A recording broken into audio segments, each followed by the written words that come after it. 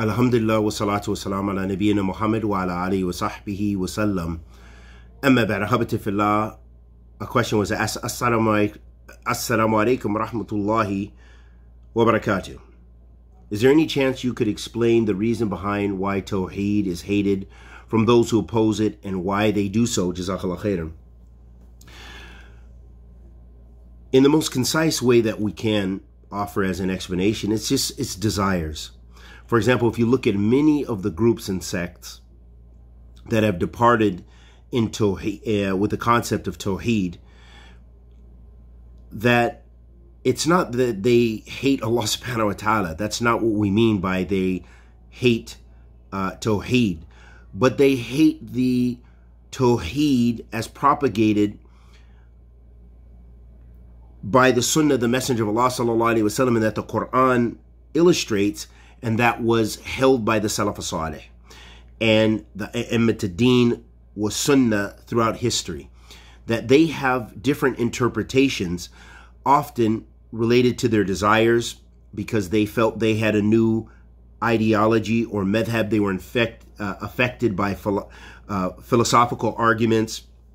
For example, how many Asharis always want to debate about Allah subhanahu wa ta'ala, the issue of a place, makan, or they say that, Allah subhanahu wa ta'ala is not above his throne.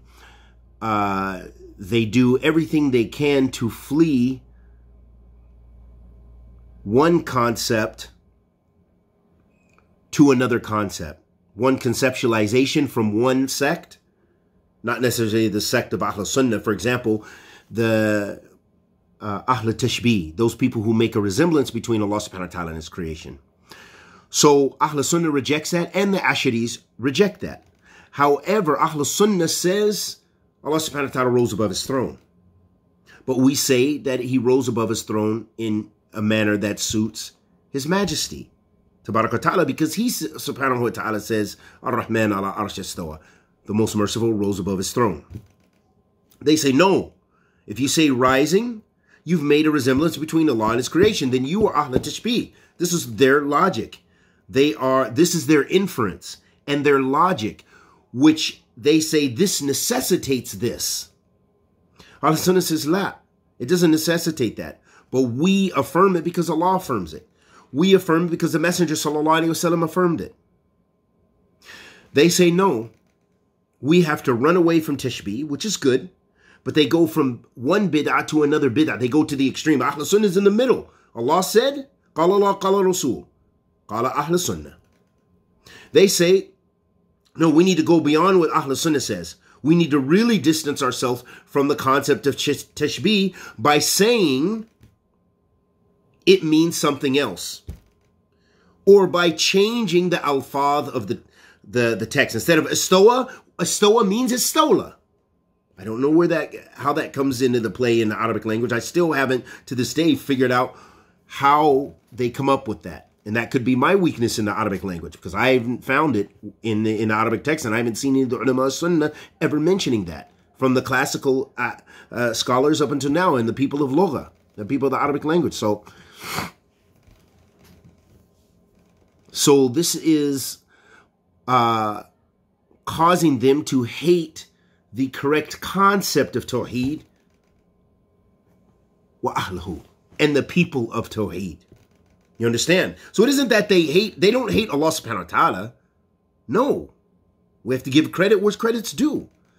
But they don't believe in the correct interpretation. Most of these groups, they have their own interpretation. They have their own imams. Mukhalifun,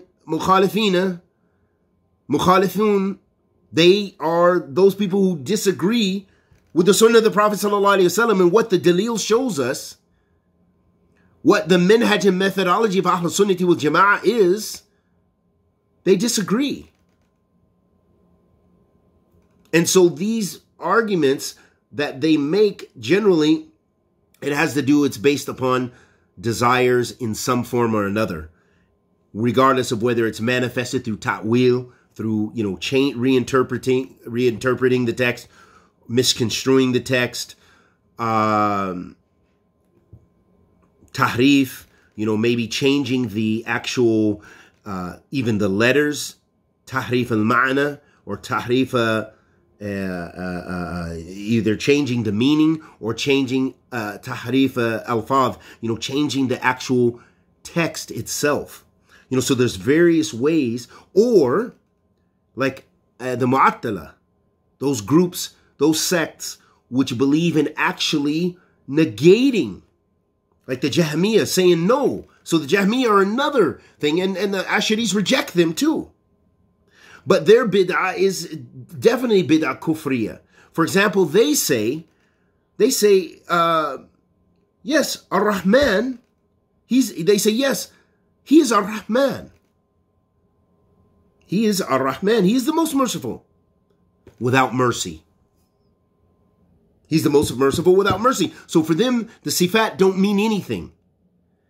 And then therefore, Ahlul Sunnah says they disbelieve in Allah subhanahu wa ta'ala because they negate even that Allah subhanahu wa ta'ala has sifat.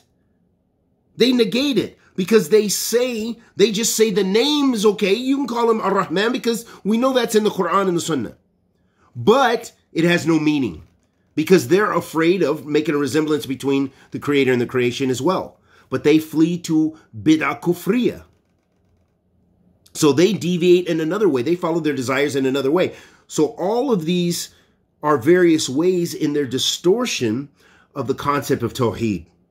Since we've opened the door, another person commented about the 3 categories of Tawheed. Okay? There's so many things in the Shar' that the ulama made istiqra'. They deduced from the text, the divine texts have clear evidence for these categories of Tawheed, for example. However, did the Prophet ﷺ said Tawheed has 3 categories? Did the Sahaba radiyallahu ta'ala anhum ajma'in say that? No, they didn't say that. But this is what is implied from the Nusus. This is what is deduced directly from the Nusus. And so later scholars from the Tabi'een, Imam Abu Hanifa mentions, if I recall in Fiqh al-Akbar, he mentions even uluhiyah, the uluhiyah of Allah subhanahu wa ta'ala. Okay, so we find it in as far back as the text of Imam Abu Hanifa, and then later generations of scholars mentioning these concepts. So these concepts are not newly invented matters, but they are there implicit in the text, not explicit.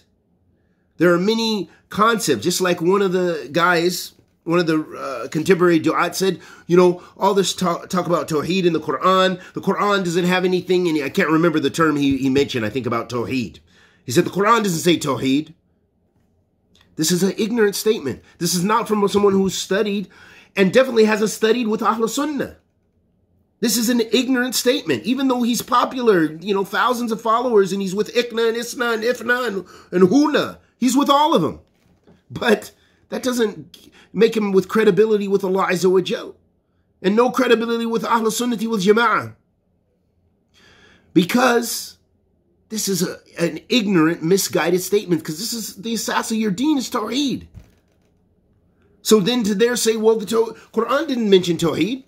The Quran, many things, the scholars, when they come up with categories and when they come up with terminologies, those terminologies and categories must come from the Shara'.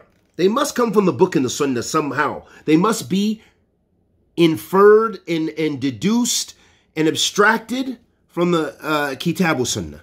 So they have to have a basis. And they do. They may not have been articulated in that way, but they were mafhum. They were understood. Those concepts were there and understood. They weren't newly invented matters. So that's a big difference in understanding. Because otherwise you'd throw away so much of the shara that we talk about. Did the Prophet ﷺ talk about maqasid al-shar'iyyah? Did the Prophet ﷺ talk about usul al-fiqh? Usul al-fiqh? And other things? He didn't have these terminologies, but from a hadith of the Messenger of Allah ﷺ, from the book of Allah subhanahu wa ta'ala, we hear fiqh mentioned. The Prophet ﷺ said, "Man yuridillahu bi khairan yafaqahu fid din." Whoever Allah wants good for a person gives them fiqh, or understanding of the religion. So from that text alone, we understand there's something called fiqh, understanding of the deen, and that's in a from a linguistic point of view. And then there's a shar'i definition. From a linguistic point of view, that fiqh fi deen just means understanding of the religion. Fiqh, to understand. And as a shar'i term, then it has many more implications. You know, it's talking about, you know, related to the ahkam takhlifiyya and things like this. You know, the 5 ahkam, you know, from wajib to mubah, wajib, mustahab, mubah, makruh, haram, you know, all those ahkam. So there's a whole science which is not made up, but it is derived. It is taken from the nusus. And the last point I want to mention, while it's on the table, a lot of people criticize Salafis and criticize Ahl Sunnati wal Jama'ah and stuff like this and say, where's this name? The Prophet ﷺ didn't say Ahl Sunnati wal Jama'ah. The Prophet ﷺ didn't say the Salaf as-Salih. Okay, these terminologies and what distinguishes Ahl Sunnah, distinguishes the Salaf as-Salih, what distinguishes the Salafiyun, is these terminologies also mustanad min shar'. They're also taken from the Sharia. They're also taken from the book and the Sunnah and the understanding of the Salaf. Whereas if you find the Asharis, Maturidiyya, and all of these other sects, they mainly go back to names which are not in the Shara, but to individuals. Why do you call yourself an Ashari? Why don't you call yourself a Muhammadi?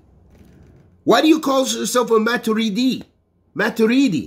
Why don't you call yourself a Umari or a Khattabi after Umar bin Khattab radiyallahu ta'ala anhu?